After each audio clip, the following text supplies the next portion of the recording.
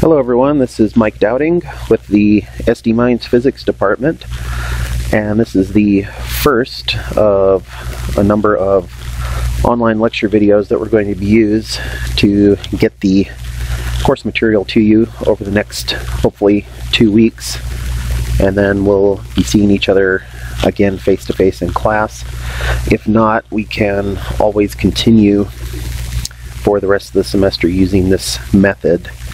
So what I have here is OneNote, and I'm using screen capture software that I'll then use to upload these videos to Wiley+. There's also a second video that I call the Sliding Pig, and I did that as a test video a couple days ago and it seemed to work out fairly well. So you can also take a look at that if you want. It's based on, or rather it is one of your homework problems from Chapter 6. It's a pretty in-depth problem, but that's why I chose to use that as the example. So we're going to go ahead and expand this into full screen mode. And as you can see, today's topic is centripetal motion. This is the last topic that I have to cover, at least for my course sections.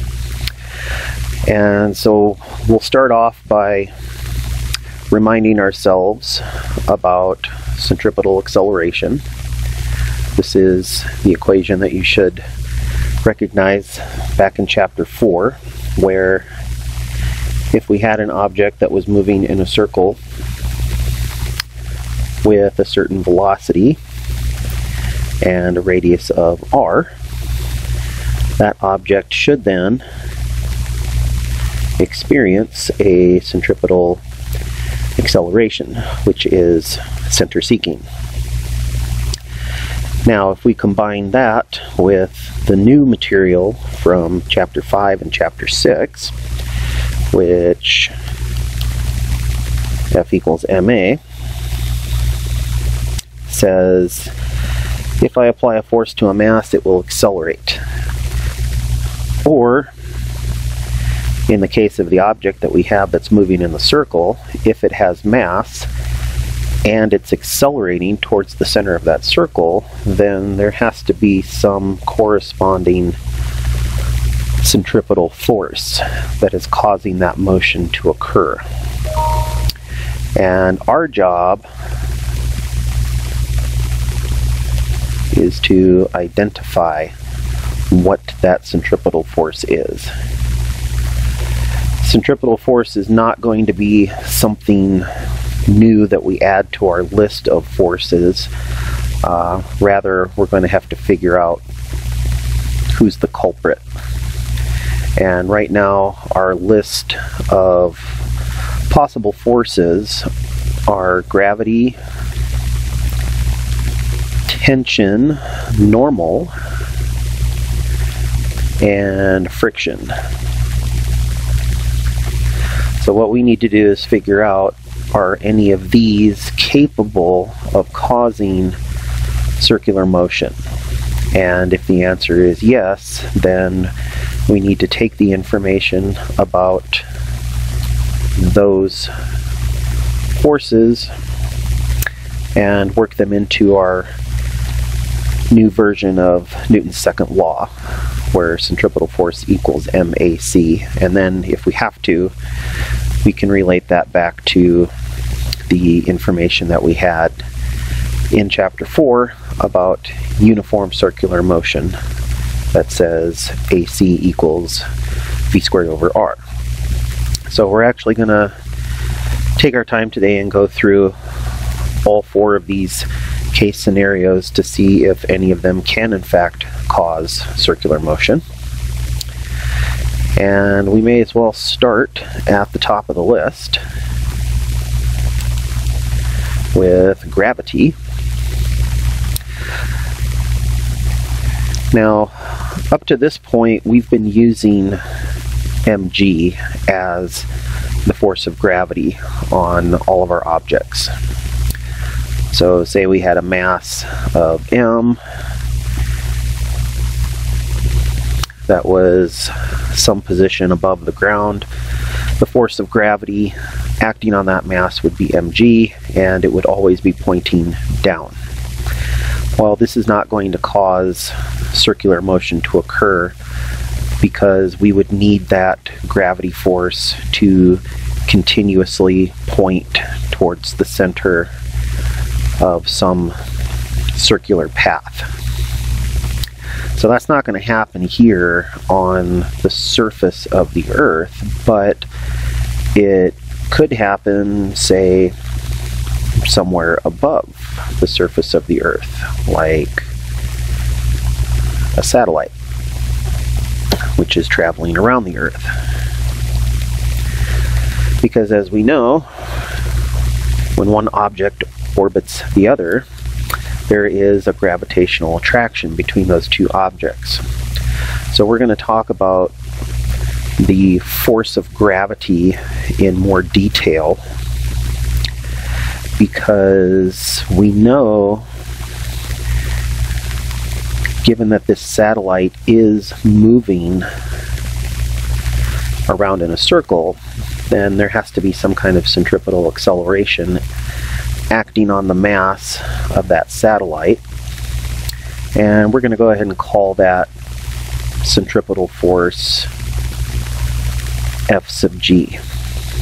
But I'm not going to make the mistake of calling this mg, because believe it or not, even though we've been using 9.8 as the value for the acceleration due to gravity, this is only valid at the surface of the Earth. As we get further and further away from the surface of the Earth, the acceleration due to gravity is going to change. And so we need to look at why that is happening. And to do that, we're going to go back to our favorite physicist, Newton. And in addition to basically inventing calculus, Newton was also an astronomer, and he had years and years worth of astronomical data that was collected by astronomers that came before him. And so anytime there was any kind of celestial object interacting with another celestial object, there were some numbers floating around out there that Newton could get his hands on. So what we have here are, we'll just call them two planets. Could be the Earth and the Moon, or we could use the Earth and the Sun. Doesn't really matter at this point.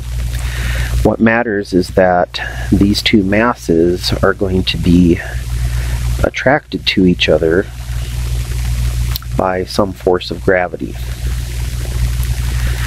And Newton's third law states that for every force there has to be an equal and opposite counterforce, and so these two gravity forces are actually of the same magnitude.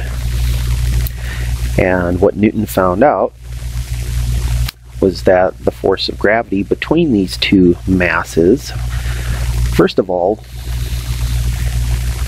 depended on how much mass we were dealing with in the system. So if one mass was larger, we would get a larger gravity force. If the masses were smaller, we would get less gravity as a force. Another thing that Newton picked up on was that this magnitude of gravity force would diminish by the inverse squares relationship, where r was the separation distance between the masses. Now, a lot of people will make the mistake of just measuring between the two masses themselves, but in actuality we need to use the center-to-center separation distance as the r value, and that'll come to make some sense when we look at our next example problem. Now the only thing left, there is a missing piece to this equation.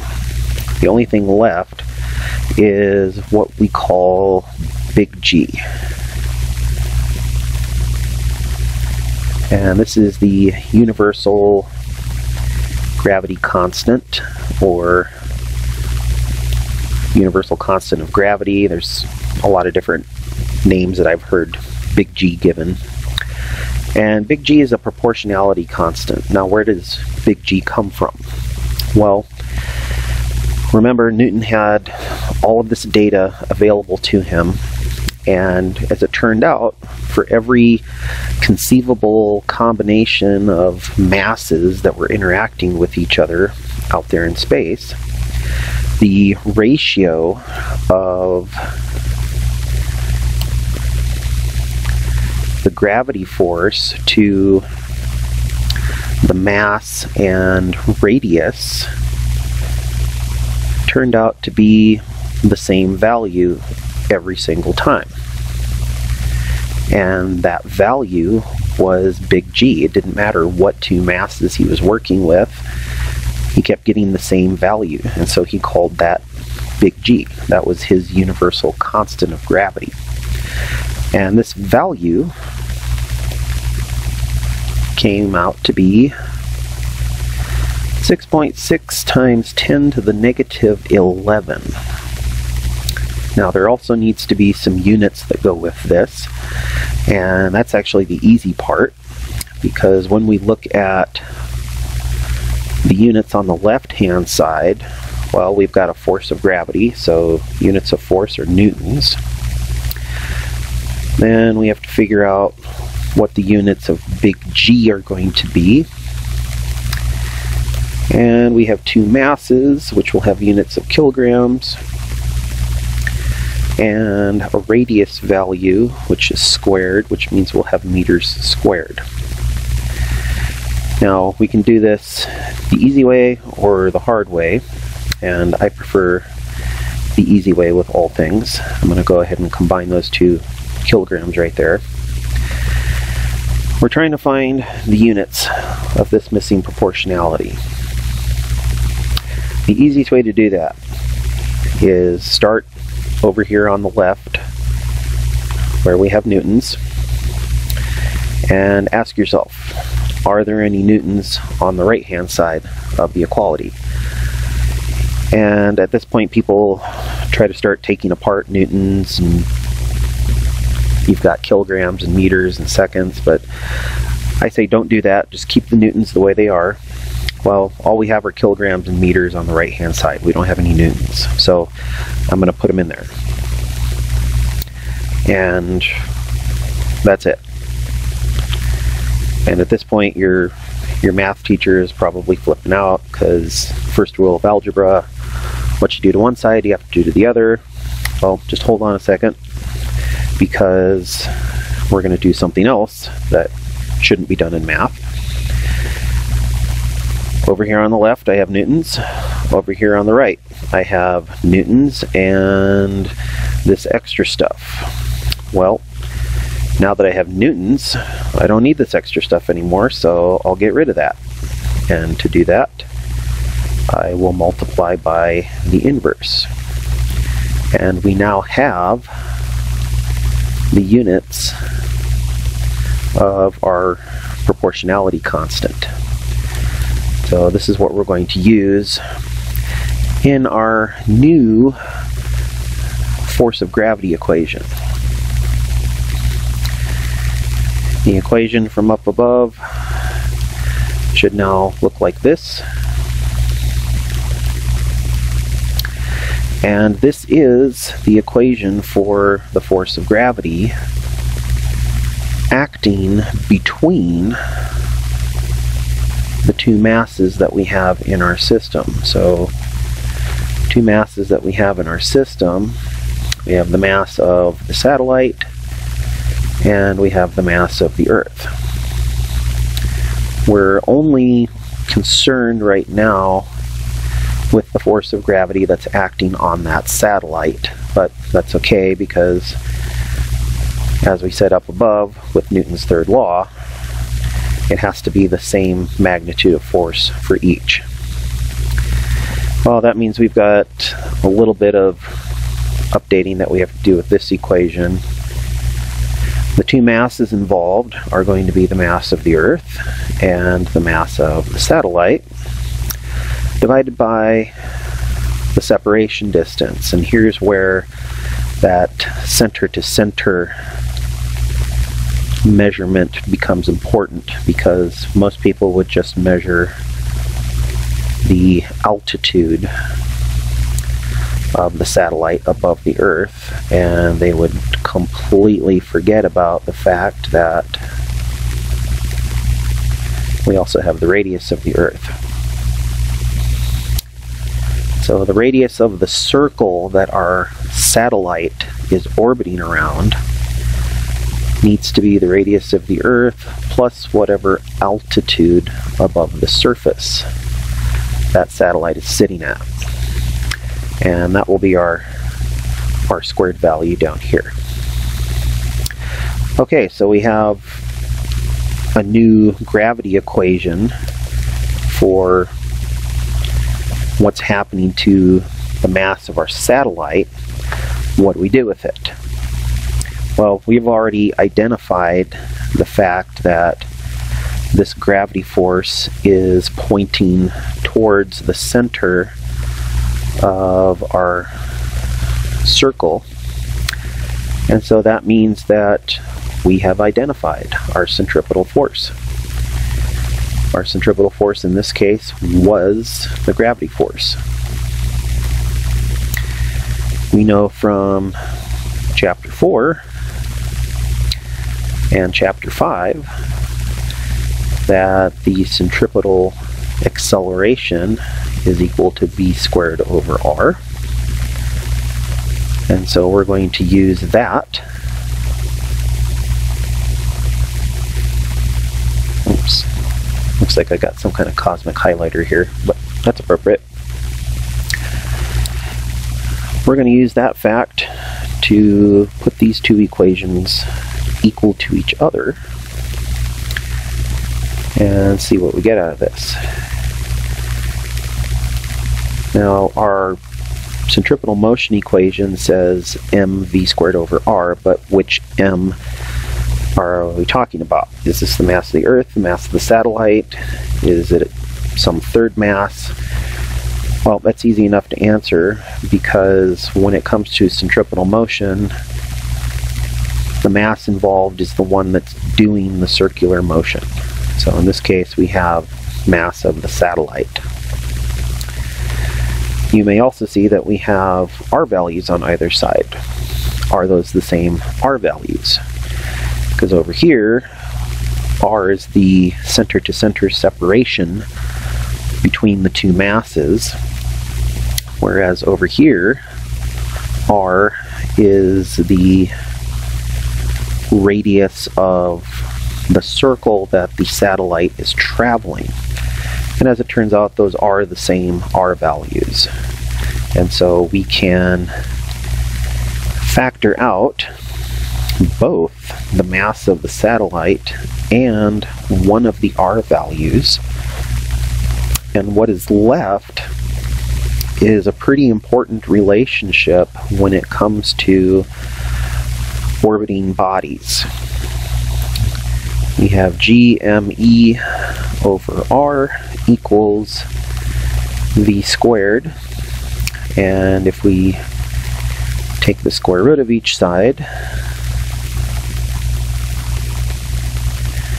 we get an expression that tells us how fast an orbiting mass has to be traveling at a given radius in order for it to remain in orbit. Now, the consequence of any square root is a plus or minus. For right now, we're just concerned with the magnitude of the velocity, but that plus or minus actually does play an important part in this, because we have a choice. We can orbit counterclockwise or we can orbit clockwise. And depending on which way you're orbiting, that's what the plus or minus on our square root is indicating. But like I said, we're just interested in the absolute value, and so there we have it. So that's gravity as a centripetal force. We took our new and improved gravity equation. This is the equation that we're going to have to use anytime we are not on the surface of the Earth, including if we go to the surface of any other planets. We're going to have to use this equation to help us figure out what the acceleration due to gravity is. But now that we know that, now that we know what our gravity force is, we can set that equal to MAC, and we now know how to deal with gravity as a centripetal force. So next we will try tension. Can tension be used as a centripetal force? Well, at some point we've all probably taken something that was tied to a string and swung it around in a circle. So the answer to that is yes. We can in fact take a mass, spin it around in a circle, and while it's tied to a string, there will be a centripetal acceleration, which means that there will be a centripetal force. And that centripetal force is going to be tension. And if you remember from some of our class discussions, tension is always going to pull away from the point of contact. Well, that's the only direction that the rope can pull on the mass, is towards the center of the circle. So yes, our tension will be the centripetal force for this system. Well, that was way quicker than trying to derive the force of gravity. So is that it? Are we done? Well, now we start doing things with this. We remember that A sub c equals v squared over r, so there will be some speed with which this mass is being spun around in a circle, and r will relate to the length of the rope that is being spun around. So let's try an example problem with this. Let's say that you have a 1 meter length of rope. So that's going to be the R value. We take a mass of 2 kilograms, tie that to the rope, and we start spinning the rope in a horizontal circle. So what we have here is an overhead view. We're looking down onto a tabletop, and we're swinging this mass around in a circle over the top of a frictionless surface.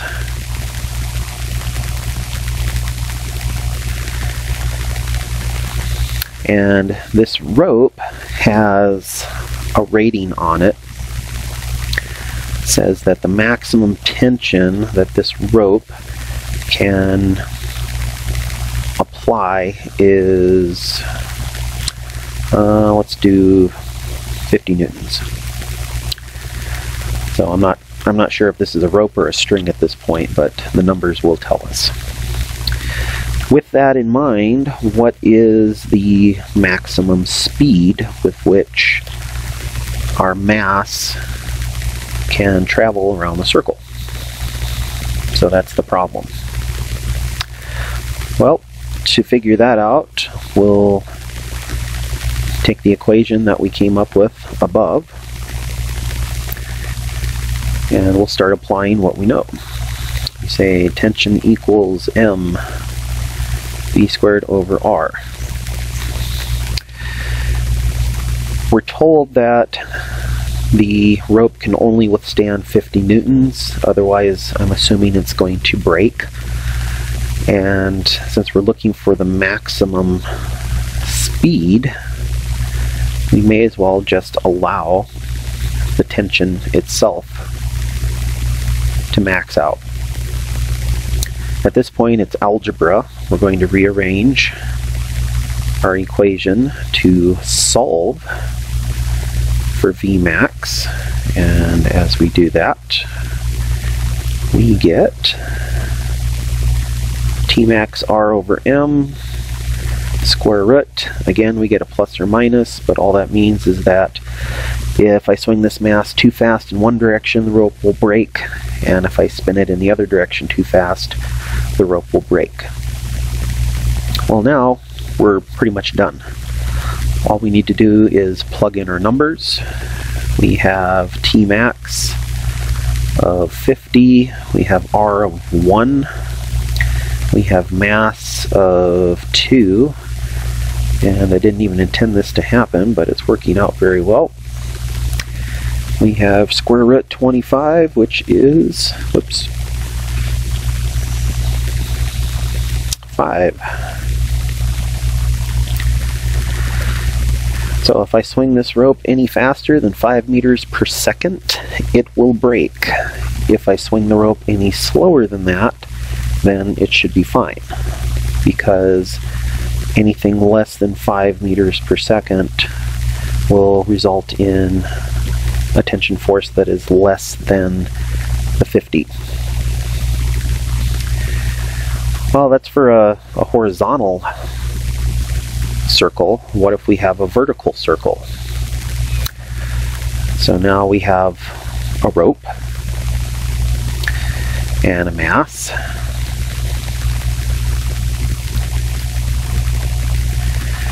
Except now we're dealing with a vertical system with gravity pointing down, and I want to know something about the tension force in this rope at different locations, because as we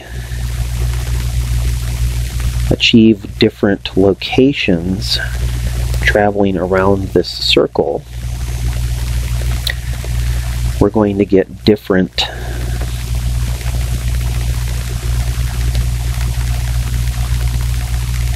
tension forces. And so we'll see what we mean by that.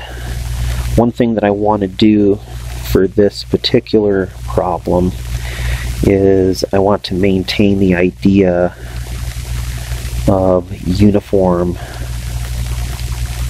circular motion. And this definition from chapter 4 said that the velocity will remain constant, the radius will remain constant, and as such the centripetal acceleration will remain constant. So regardless of where the mass is, it has the same velocity of v as it's traveling around the circle, and it has the same radius everywhere, and that means we'll always have the same centripetal acceleration pulling towards the center of the circle. So does that mean that the tension is constant? Well, let's find out. I'm going to clean this up just a little bit. I'll get rid of these R's and the acceleration term so that I have something to write with.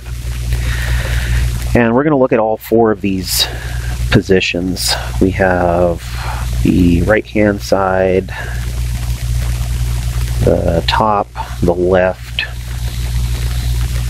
and the bottom. And I'm interested in what the tension force is going to be at those four locations. So we'll start at the right-hand side.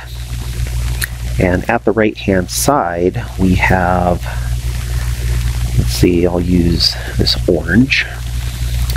We have gravity, which is pulling down. And we have tension, that is pulling towards the center of the circle, so that's the direction of our centripetal acceleration. And I'm going to do myself a favor and assign a reference frame that will line up with all of the vectors that I have for this particular picture.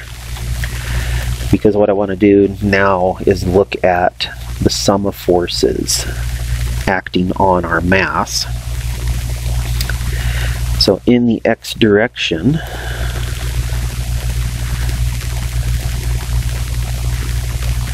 x direction being towards the center of the circle, we have the tension force, and well, that's it. So the tension force has to equal the centripetal force, which is equal to mv squared over r. And I'm just going to leave that for a moment. I'm not going to worry about the summation of forces in the y direction, because the tension force is not in the y direction when we're looking at the mass over here. However, the next thing we're going to do is we're going to look at the top location. What happens when our mass gets up to the top location. And let's see what color. I'll use purple for this one. When we get up to this top location, we have the tension force that is pulling towards the center of the circle, but we also have gravity pulling towards the center of the circle. And this is an interesting outcome, because now for the centripetal acceleration, I have both forces acting in the positive y direction. So for the top, we have a sum of forces in the y direction that says tension and gravity are responsible for the centripetal acceleration of the mass.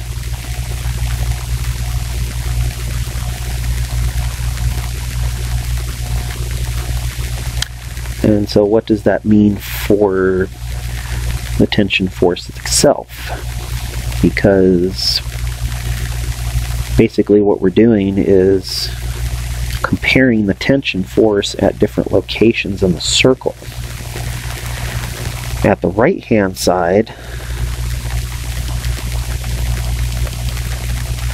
tension was just equal to mv squared over r. But now, when the mass gets to the top, the tension is equal to mv squared over r minus mg.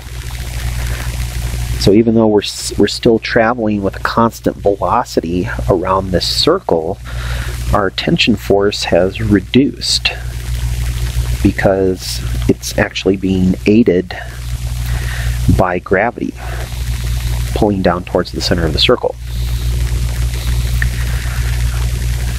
Well, next we're going to move over to the left-hand side, and as you can probably tell now, the left-hand picture is really not going to look much different from the right-hand picture. We have tension pulling towards the center in the same direction as the acceleration. We have the weight pointing down in a completely different direction, and so the tension on the left side of the circle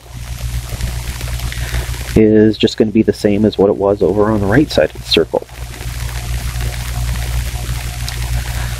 That just leaves us with the bottom. Oops. What is the tension at the bottom of the circle?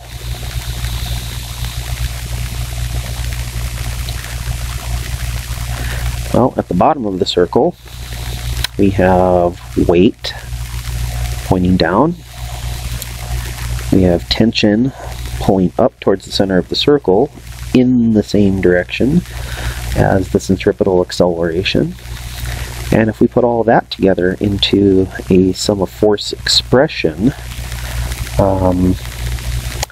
we can use the same reference frame if you want. We just have to be careful because, let's see, mg minus t has to equal the mass times the acceleration, which is technically pointing in the negative direction with respect to our reference frame.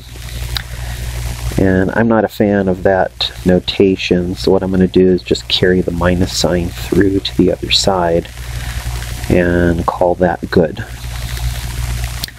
But that means that the tension at the bottom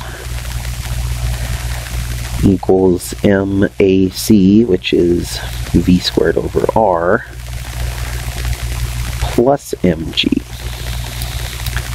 So we're getting a much larger tension at the bottom of the circle. We're getting a much smaller tension at the top of the circle. And then we have, I guess we could say, regular tension at the left and right hand sides. So that's tension as a centripetal force. And we've got two more to consider. Let's see where they're at. What did we have left? There was normal and the friction force. So we'll come over.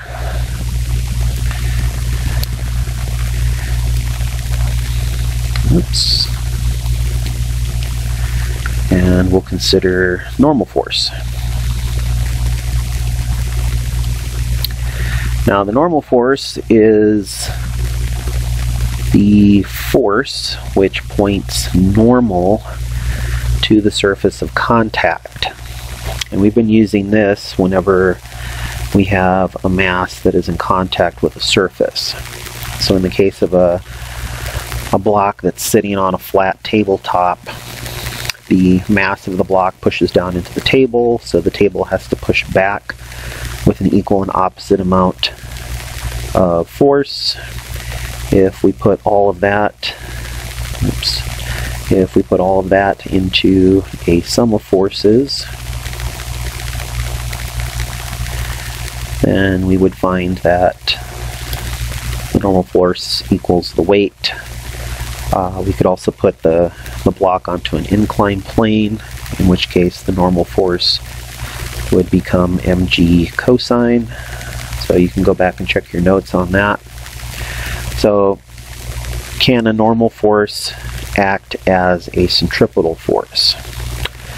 In other words, is it possible to have something moving in a circle subject to a normal force? And the answer is yes. What we want to consider is a loop-to-loop. So sometimes you'll have a daredevil on a bike that wants to ride through this loop-to-loop, and as they ride through that loop-to-loop, the bike is pressing against the track while the track pushes back on the bike. So I'm going to just pretend that this block here is the bike as it's traveling around this vertical circle. And at any given time, the orientation of the bike, as the bike presses into the track has to push the bike back. So every time the track pushes the bike, that's a normal force, but the direction that the normal force is pushing in each case is towards the center of the circle. So yes, the normal force can act as a centripetal force, but there's a little more to that. If we look back at the equation involving tension, we saw that the tension force, it wasn't just equal to the centripetal force in every case. Sometimes the tension force depended on both centripetal and gravity. Well, is that going to be the case with the normal force? Is the normal force just equal to the centripetal force, or is it going to be equal to some other stuff as well? Well, I think you can see from the comparisons between this and the tension example, the answer is going to be yes. Gravity is going to play a part in this. So what I'll do is I'll very quickly look at what is happening at each of these locations, because in each case we have centripetal acceleration pointing towards the center of the circle, and at each of those locations, so right, left, top, bottom, we want to know what the normal force is. Let's go ahead and start with the bottom, just because that's the most complete picture that we have right here. So there's the bottom case. I'll go ahead and use the same reference frame. I'm sorry, that's not the same reference frame, but traditional reference frame. I have the normal force pointing up. I have the weight pointing down. Those two are responsible for getting together and accelerating the mass as it travels around the circle. But that's equal to mv squared over r, which means that the normal force at the bottom of the track is equal to mv squared over r plus mg. So what about at the top of the track? So up here at the top of the track, well, we've got the normal force pointing down, we've got the centripetal acceleration pointing down, don't forget gravity also pointing down. That means the sum of forces at the top of the track. I'm going to go ahead and flip my reference frame over for this, just so I don't have a bunch of negatives. This says normal force, weight, and the centripetal acceleration are all pointing in the same direction.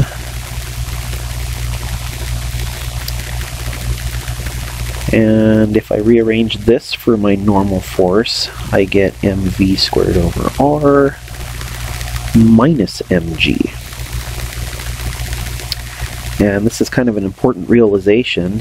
When I get to the bottom of the track, I not only feel the weight, but I feel the additional centripetal force, which means I'm going to feel really heavy at the bottom of the track. As opposed to at the top of the track, I'm going to feel the weight pulling down, but the centripetal force being in an opposing direction, I'm going to feel very light at the top of the track. And this goes hand in hand with the last time that you were on a roller coaster. If you think the last time you were on a roller coaster and you got to the bottom of the track, you've probably felt very, very heavy. Whereas when you were coming over the peak, you probably felt very, very light. And that's a very similar thing as to what's happening over here with the normal force. Now, we still have the left and the right hand sides, but we can get away with just talking about one of them, because just like the tension force, we're going to reproduce the same outcome. The only thing that's missing from either of these is the gravity force, but as you can see, the gravity force is not in the same direction as the normal force or the centripetal acceleration. As such, if I try producing a sum of forces in the x direction, I have the normal force, and that's it. So the normal force is responsible for the centripetal acceleration, which means the normal force is equal to mv squared over r. And we compare that to the top or the bottom of the track. So I guess we could say we feel regular normal force at the right and left sides of the track. So this is almost identical to the outcome that we had for the tension forces. We had a very high tension force at the bottom of the swing. We had a very small tension force at the top of the swing, and then we had a regular sized tension force at either side. Well, what's left? Friction. Can friction be used as a centripetal force? And if you've ever driven in icy conditions, the answer to that is, I hope so. If you think about the last time the roads were really icy and you had to drive your car through a turn, did your car actually turn, or did you just continue going in the same direction as before?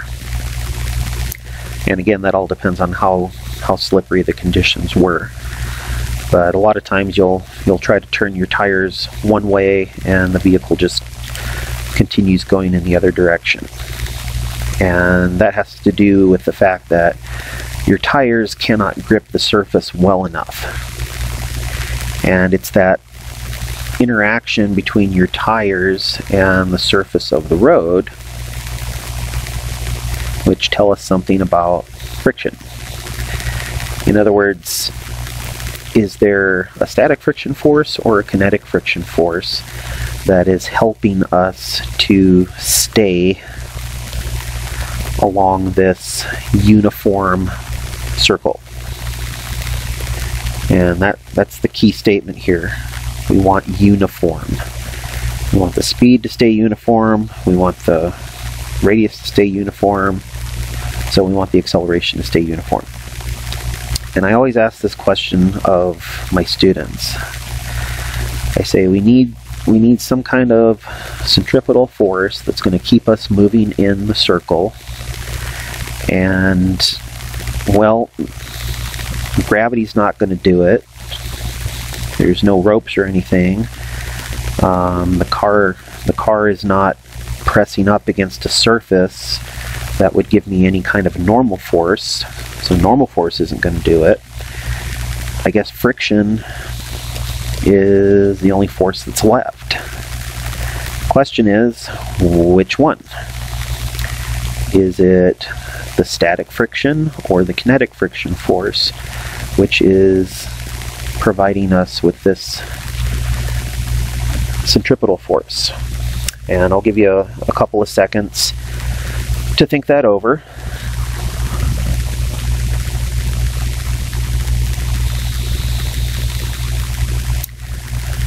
So now we want to decide, is it static friction or kinetic friction that keeps us moving in this circular path? And anytime I ask this question in class, the distribution of votes is usually about 5% to 95%. And if you said kinetic friction, you're thinking, oh, I got it right. Well, sorry. Actually, you didn't. Because the force that is keeping you moving in a circle is the static friction force.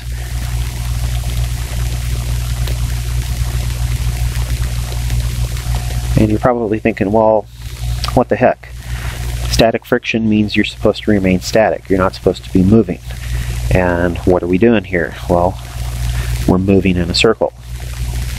That is true, but what I want you to consider is, are you moving in this direction? The whole point of having friction move us in a circle was so that we could maintain a uniform radius. In other words, are you static along the radial direction? And in this case, yes. I want the vehicle to remain at a static radius. Otherwise, if I don't, that means the car is either sliding into the circle or sliding out of the circle, which in this case it's really bad because that means you've lost control of the vehicle. So we actually need the static friction as our centripetal force. There will still be some kinetic friction in the system, but that's going to be occurring in the direction opposite of the motion.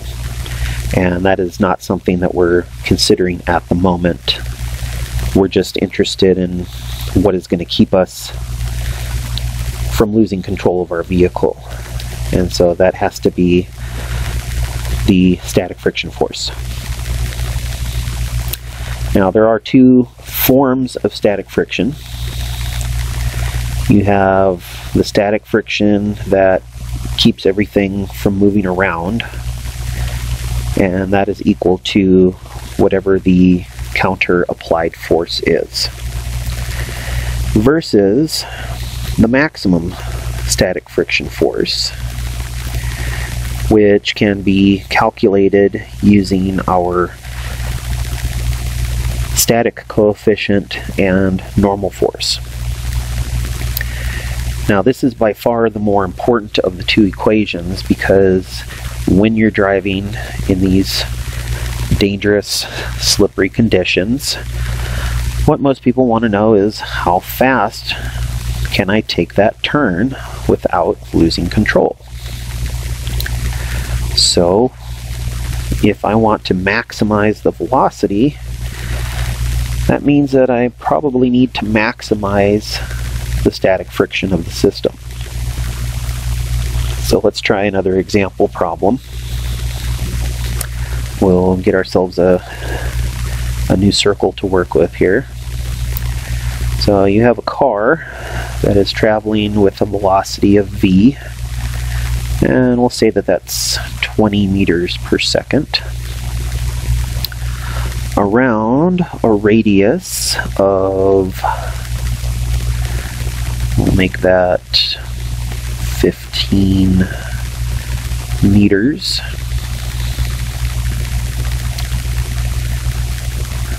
Actually, let's start over. We'll go ahead and keep the 15 meters, but I'm going to put a static coefficient of 0.1. So this would be a description of the conditions of the road. This is going to measure how much grip there is between the tires and the road. So if it's icy out, this coefficient is going to be much lower. And what I want to know is what will be the maximum velocity that we can take this turn without losing control of the vehicle. Now, typically you're not out there spinning cookies like this. You're probably only working with like a quarter circle, and this would be the same as if you were traveling through an intersection, turning left. So if that intersection had a radius of 15 meters, and these are the conditions of the road at the time, how fast can you take that turn? That's what we want to know. And just in case you're wondering, the mass of your car is m, which we can make that 1,000 kilograms. I know that's a pretty heavy car, but you probably want your car to be heavy if you're driving around in the snow and ice. Alright, here we go. The static friction force is going to be our centripetal force, and since we want to max out our velocity, that means we want to max out the static friction. So we're going to max out our velocity here. Alright, that gives us an equation for what the maximum static friction has to equal, but where's our maximum static friction value coming from? Well, that's coming from right over here. And that means we need to know what the normal force is. Okay, normal force. Well, we already said the vehicle itself is not pressed up against any kind of wall. Instead, we need to consider a slightly different view. So over here we have the overhead view of the car as it's traveling in a circle. And over here I'm going to put a side view. Oops, side view. So right here will be the center of the circle. Here we have the radius of the circle. And here we have the car. It's going to be traveling into the board. So I guess here you can see its brake lights as it's traveling into the page. But the reason I'm drawing it like this is so that I can see how the vehicle is interacting with the ground. If it's a flat surface, then gravity points down, normal force points up, and our static friction force needs to be pointing towards the center of our circle. In other words, it has to point in the direction of the radius. This tells us what our sum of forces in the y direction is going to be. In other words, the normal force is equal to mg. I'm going to plug that into our equation for maximum static, which is now equal to mg times the coefficient, and that will get plugged in over here. We now have the maximum static friction, μsmg, equal to mv max squared over r squared, and oh, look at that. We didn't even need to know what the mass of the vehicle was. The mass of the vehicle has canceled out. Well, hold on, I thought we said we wanted a heavy vehicle because that helps us in the wintertime. Well, sorry, that's a myth. Having more weight in your vehicle is not going to help you from losing control as you take a turn. What having the extra weight in your vehicle does is it helps you in overcoming friction along the drive direction. It's what helps you get enough grip with your tires to propel you forward, but it's not going to help you in losing control of your vehicle if you turn too sharp. So this means we have a maximum velocity of μs r squared. Let's see, is that correct? Yep, looks like it.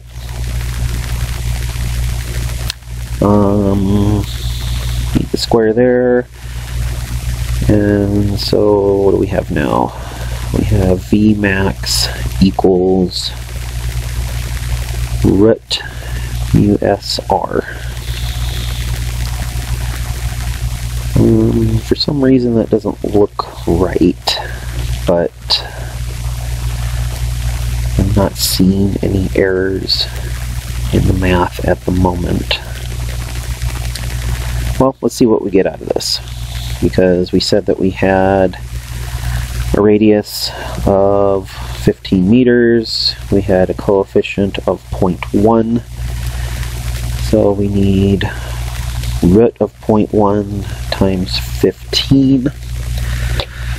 I'm going to grab my trusty calculator here to see what that gives us.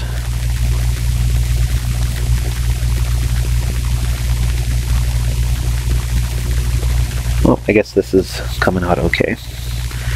I'm getting about 4.74 meters per second as the maximum velocity through that intersection.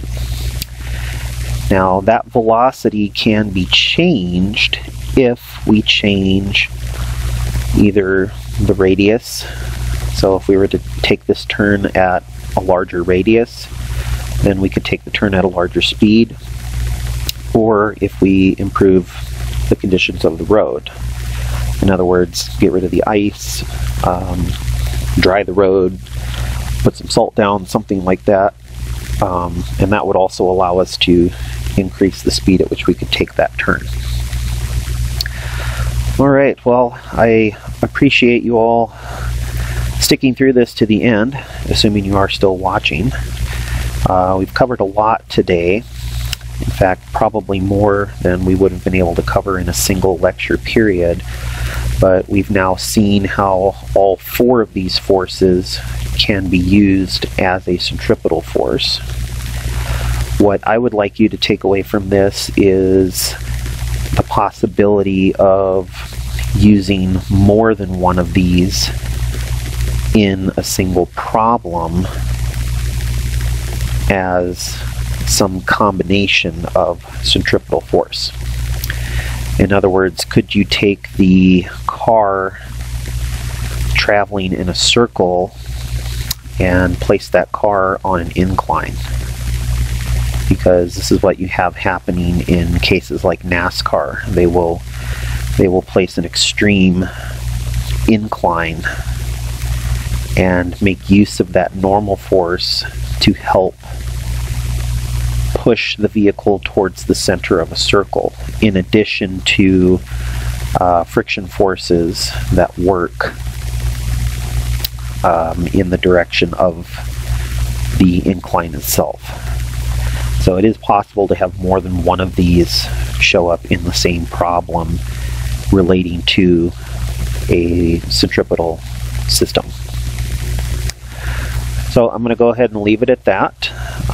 Please go back, rewind, recheck certain sections of this video as you need to, and as always, if you have any questions, you can contact me, your course instructor, or any of the physics graduate TAs.